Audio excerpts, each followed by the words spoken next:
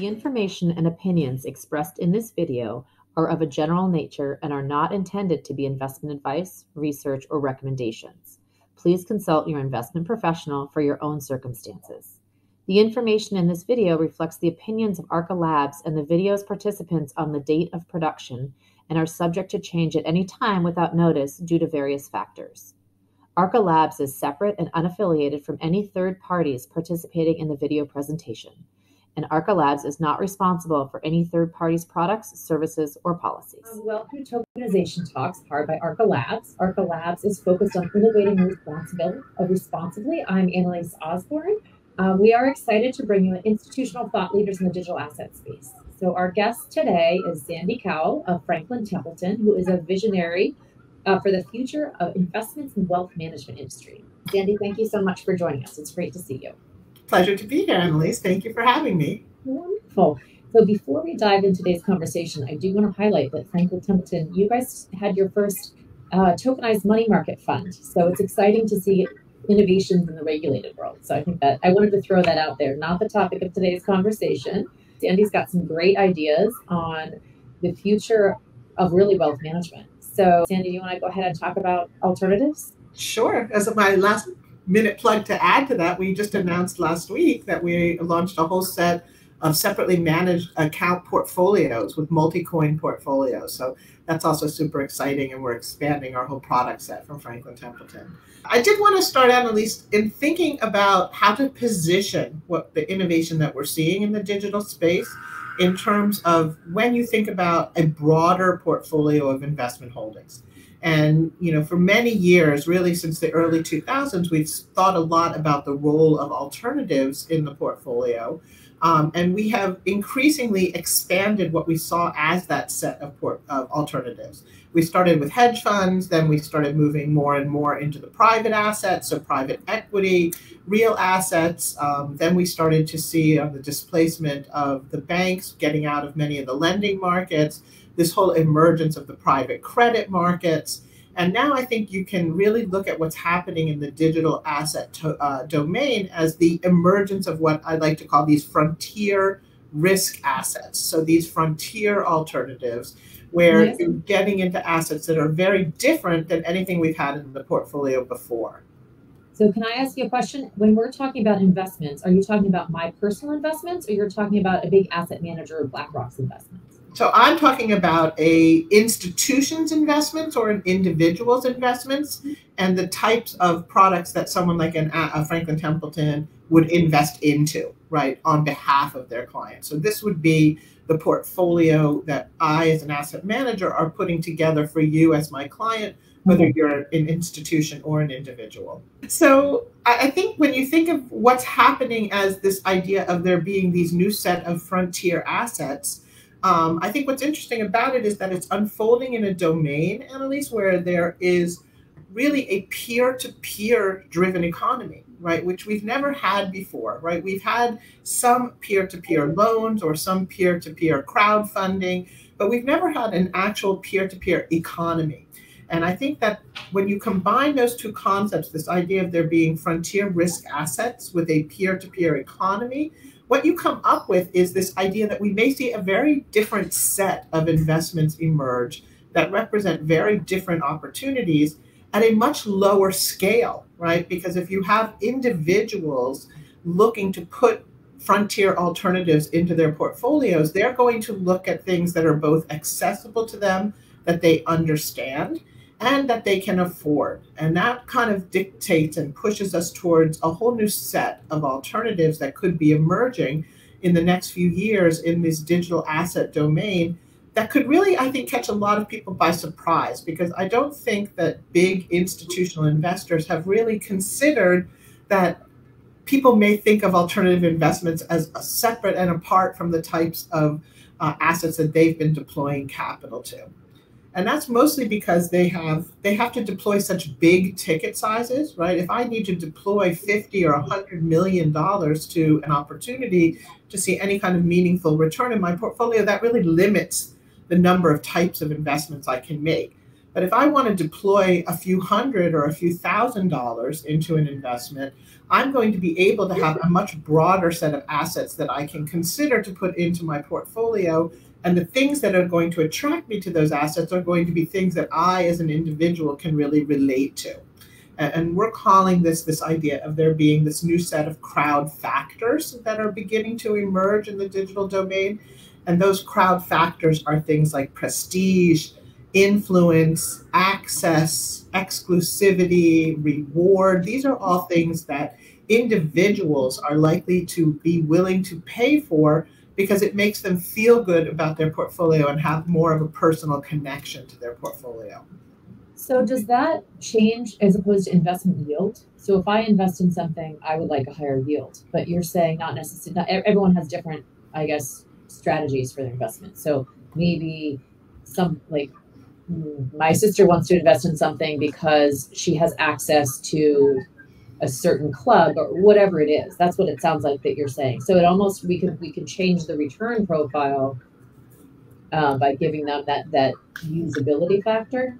Yeah, I think of it as twofold though, because there is that, I would say we're going to a multi-return model, right? Because there is that investment return. I mean, the hope is that the asset you purchase appreciates in value, just like any asset would. There is the enjoyment aspect, right? That if she has access to an exclusive club, but there's also access in a different facet in that these new assets have smart contracts embedded within them. So you can have access to things that matter to you and that you enjoy that actually kick off income streams. So think about one of the ones I like to talk about a lot is buying into your favorite artist's royalty pool, right? If you love Beyonce, she just came out with this new album. She may tokenize a share of the royalty pool that she's getting for the songs off that album. And you can buy into her token pool and own part of that royalty income stream. And that's income for you, in addition to enjoyment and special access, and in addition to the hope that that asset itself will appreciate over time. So you're starting to have a much more multi-dimensional model for figuring out how an asset sits in a portfolio. So, I mean, I love the idea of if I see a product I like, I could invest in that product, even if it's not public. Obviously, we have public stocks, but in the private market, it sounds like something like that. So there's smaller sizes we're talking about. And so how does that work from an institutional perspective? How does Franklin Templeton buy the royalty, or do they buy all the royalty streams and then they can divvy up amongst their client? Like, how do you see it going from the institutional check size to the individual check size?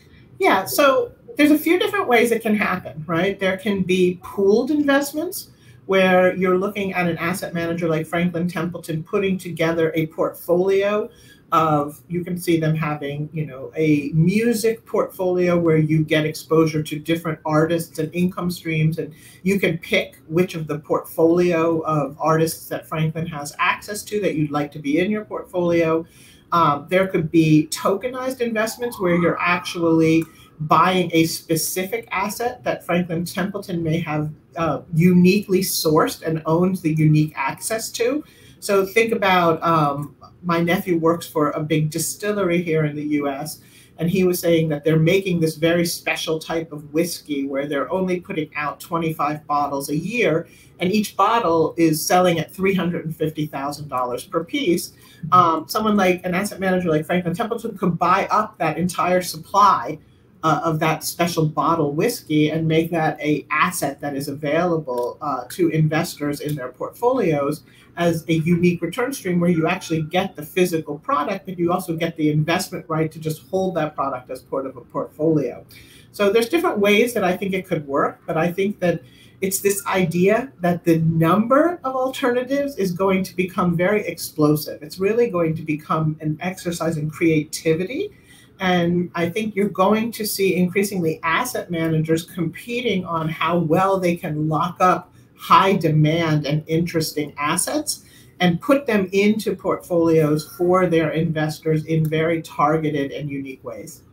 I go back to the idea of real estate. Properties are tokenized. You could actually, if you like multifamily in Denver, you could invest in multifamily in Denver. Or if you want to invest, if you like hotels in South Beach, you could invest in hotels in South Beach. And you could have a very specific portfolio if you can identify to certain assets geographically.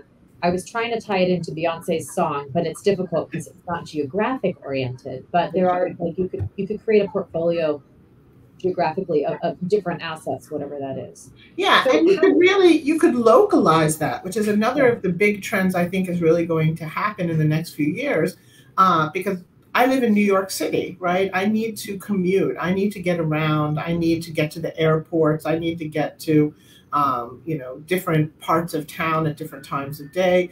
There might be ways that there may be things I'd like to invest in where maybe there's special owners lanes to get on the highway, or maybe there is an express service where you can buy into taking a helicopter to JFK at a very low rate because you're part of an investment pool that's constantly having those helicopters on call, right? Those are things that could add both convenience to my life and the value of that access token that gives me access to that helicopter or to that owner's lane.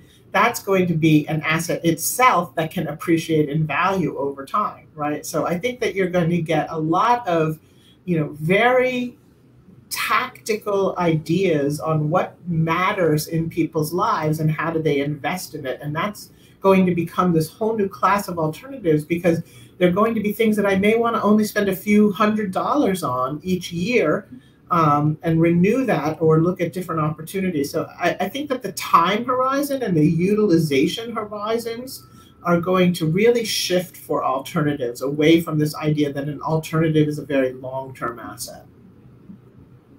So can you talk to me about how you see this, like a roadmap of how you see us progressing towards this investment strategy? Mm-hmm. Well, I think you're already starting to see in the NFT space, right, the non-fungible token space, where a lot of institutions are still very dismissive about the potential of NFTs, but you're seeing a growing market and a growing sophistication of the offerings that are being done in this NFT space, particularly from a lot of corporate players. And this is what I think a lot of people are missing about the NFT space, is that the corporations seem to be catching on much faster than the institutions in terms of the potential of these NFTs.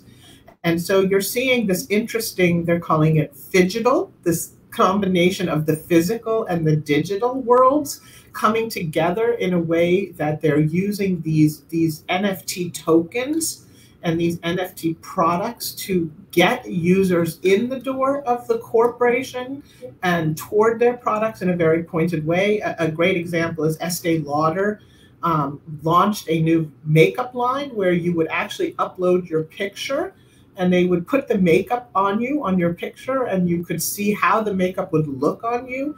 And then you could decide whether you liked how that looked, and you could actually order it from your virtual makeup mirror, and they would ship it to you directly. So they're combining this with the physical, and then, that's a product example, but then you could see them really taking that year's special colors and tokenizing the special lipstick colors that year.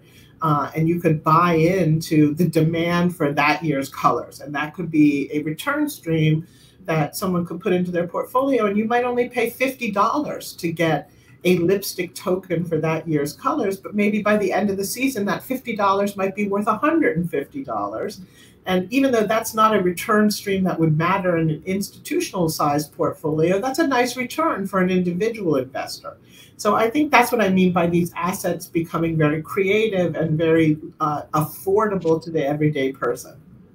Sure. And from a yield perspective, that's a little difficult to calculate or project, but the doubling of value, but I see what your point is. So one of the issues I think in digital assets right now is the distribution. And so I saw that you guys now have SMAs which is exciting.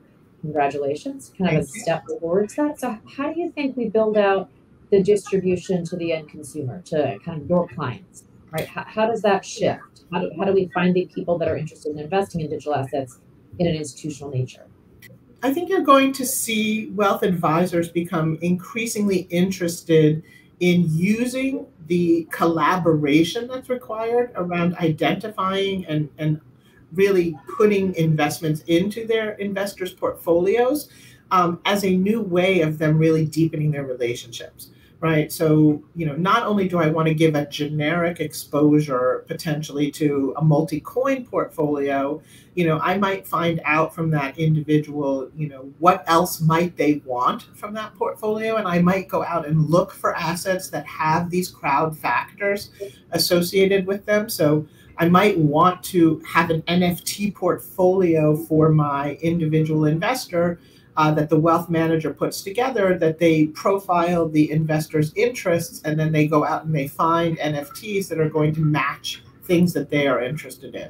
So it creates a point of interest between the advisor and their client, and it creates a point of stickiness because now you're offering a new type of advisory, which is asset selection, but asset selection that appeals to a person's enjoyment of their own life and their relationship with their own investments, right? An investment that is giving me something beyond just an investment return that matters to me is an investment that I'm going to actually be more excited about. And the person who helps me find it, I'm going to feel more goodwill toward, because that is now something that has meaning to me beyond just whether it's going to accumulate in value.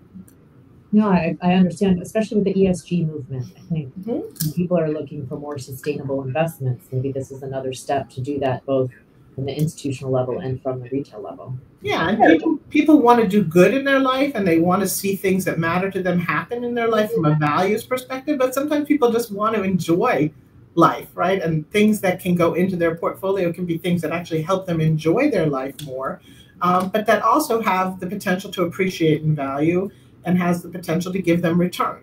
And that's really what I think this new digital asset world and tokenization is going to open up for people. It's exciting. I look forward to helping build that and watching you help build it. So me too. Thank you, Sandy, so much. This is great. I know these are important, sweet talks, but you've given me a lot to think about as a takeaway. And I look forward to working together with you in the future and hopefully helping develop some of this. Excellent, Annelise, and I can't wait to hear the rest of the series. Yes, thanks so much. Thanks, Sandy. Take care. Bye-bye.